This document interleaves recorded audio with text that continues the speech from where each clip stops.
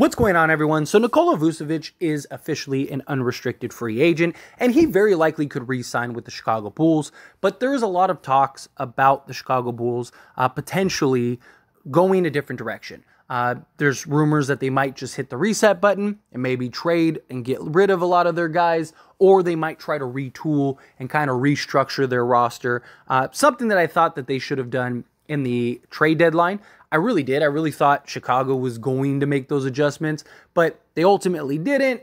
It ended up pretty badly, and now they're kind of stuck trying to figure out what they're going to do in this offseason. Now, Vu is coming off of a 4-year, $100 million contract. He very well may be looking for something like that because he is coming off of a really good year. I mean, he is one of the better centers in the league front to back, and he's coming off of a great year this year for the Chicago Bulls. I mean, this is a guy that was 20-12 for a good chunk of his career.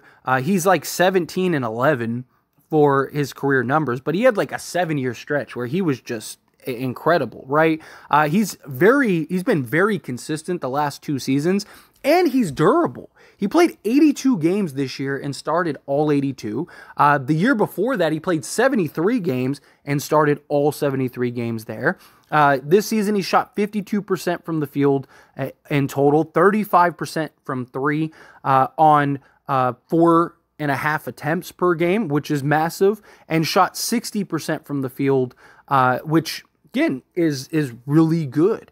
He gave you 17.5, almost 18 points with 11 rebounds. He's also a great passer at 3.2 assists per game this year, and he's a big, solid, burly type center. He also had a 109.7 defensive rating this year. League average is 115. So this is a guy that is legit two-way type of center. He's 32 years old, so he's an experienced vet. He's still got a couple years, I believe, that he can still be one of the better centers.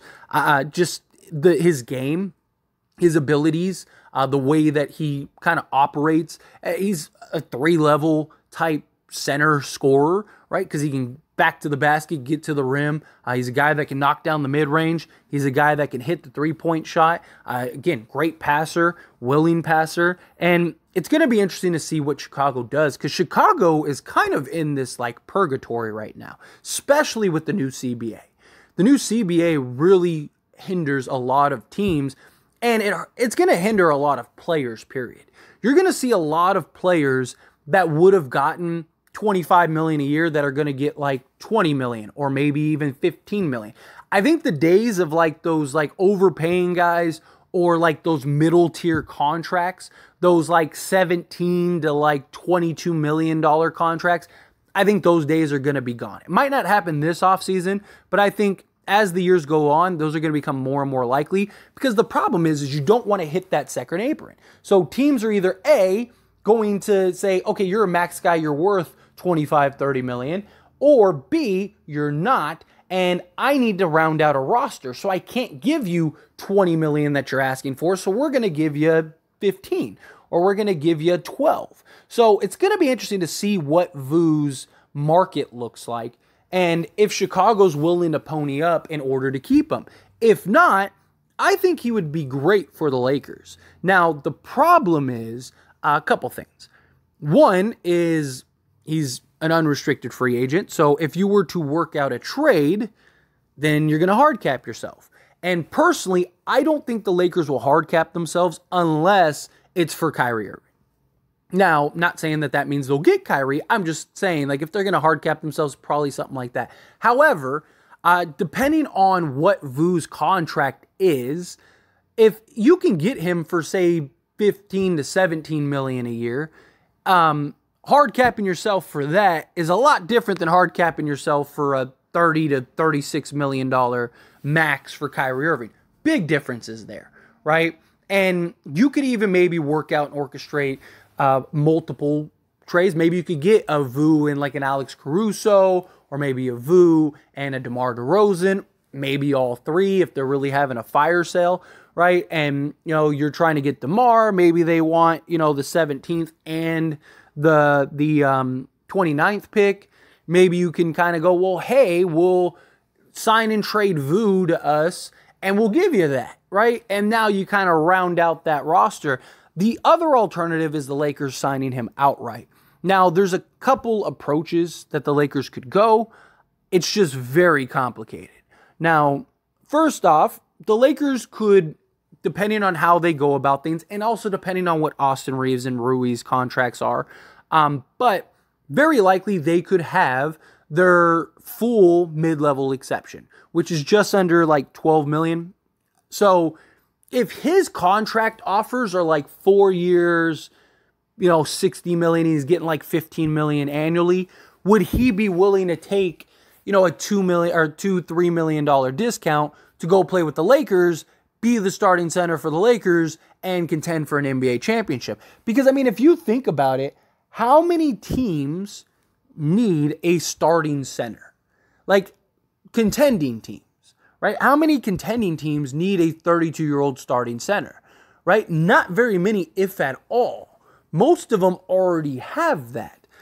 So that becomes the thing. Like, what does the market look like? What is the demand? And if it's not heavy, can the Lakers kind of get that steal for like, hey, this is a guy that would be otherwise $20 million. We can get him for $12.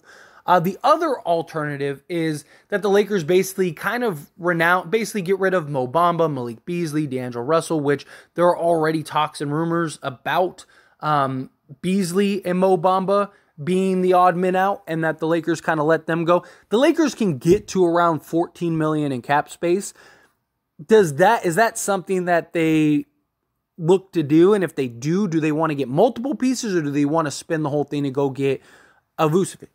Now, granted, you'd have LeBron James, Anthony Davis, Vu, Rui, Austin Reeves, Jared Vanderbilt, so Max Christie, and you'd still have your 17th pick, right? So, you'd have a nice little core of players.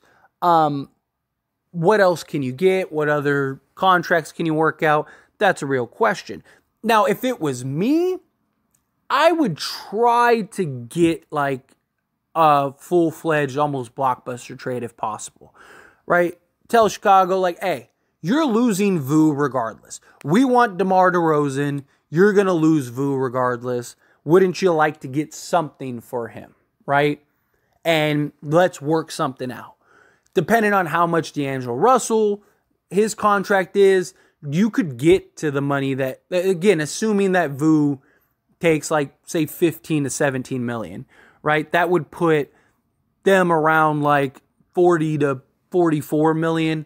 So D'Lo, if he's making, let's say 25 million, between him, Malik Beasley, you could throw in Mo Bamba if you had to, and kind of go, hey, well, we'll give you these guys, we'll take these guys, and we'll also give you some picks and some assets, right? It could kind of be the chips that fall, or maybe you get Alex Caruso, maybe you get all three. That would be a little challenging, but it's not impossible.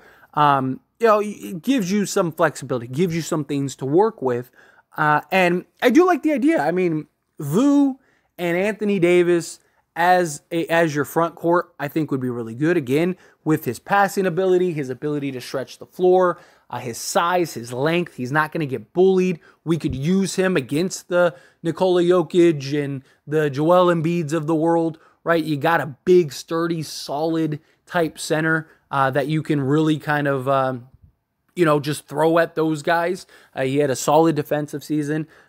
Gives you another, 15 to 20 point a game scorer, a guy that you could dump the ball down to, a guy you can run your offense through at times.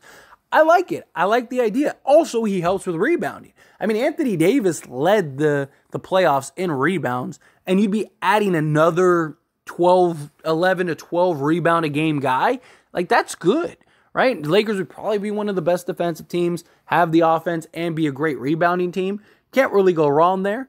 Again, this is just kind of a thought. I'm just throwing stuff out there. But I do like the idea. If you could get him, again, I don't know what the likelihood is, But if you could find a way to get him, that would be awesome. Like, I wouldn't mind it at all if they went and got him. I don't know. Would the Lakers be willing to hard cap themselves in order to do so? Maybe. Again, there's a big difference between hard capping yourself for a 36 million and hard capping yourself for 16 million. And you'd also have to basically renounce everybody. Again, there's a lot of factors that go into it, but I think it could work. And Chicago, if Chicago lets him go, I don't know what his market's going to look like. How much money are teams going to throw at him? And the only teams that really have money are like rebuilding, tanking teams. So does he want to go to one of those teams, or does he want to contend? If he wants to contend, I mean, the Lakers could use a starting center, right? I mean, Anthony Davis, I think, still should be our starting center, but he doesn't really want to play center, and I don't think it would hurt to have another center. So I do. I mean, I think it comes down to Vu. What does Vu want? Is that something he'd be interested in? If it is, then sign him up. Figure it out. But anyway, as always, this is a discussion, so I pass the question on to you. Let me know your thoughts and opinions down in the comments below. What do you think? Would you be all for him? Would you not? Is he a guy that you'd sign on? Would you be willing to work out a trade? Maybe, like I said, maybe you do Vu and Caruso, or maybe Vu and DeMar, or maybe you try to get all three somehow. There's options. There's flexibility there. So anyway, again, however you feel, whatever your thoughts are, let me know down in the